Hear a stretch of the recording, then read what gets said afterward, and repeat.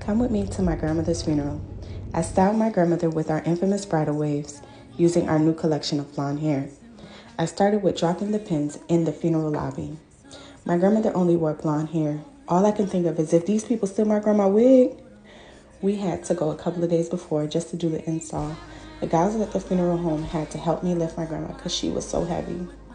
Baby, we put the lace in place and the waves was slaying. We had a 4-part service for my grandmother. The entire family wore all white.